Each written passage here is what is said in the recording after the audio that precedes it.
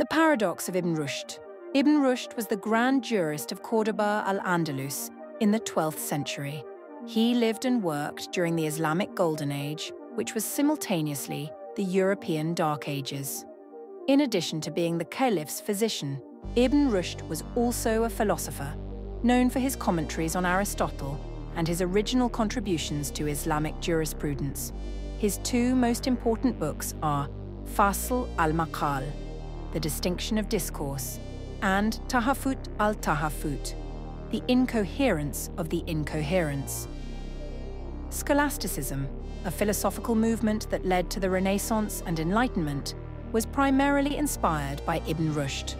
The birth of European universities in places like Oxford and Paris during the 13th century occurred after translating works by Ibn Rushd from Arabic to Latin and rediscovering the philosophy of Aristotle in the process.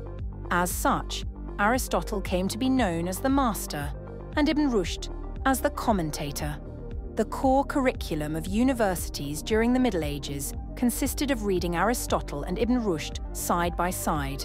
However, the church authorities regarded Ibn Rushd as a heretic and condemned many of his ideas. This condemnation did not discourage many of his followers, later known as the Latin Averroists,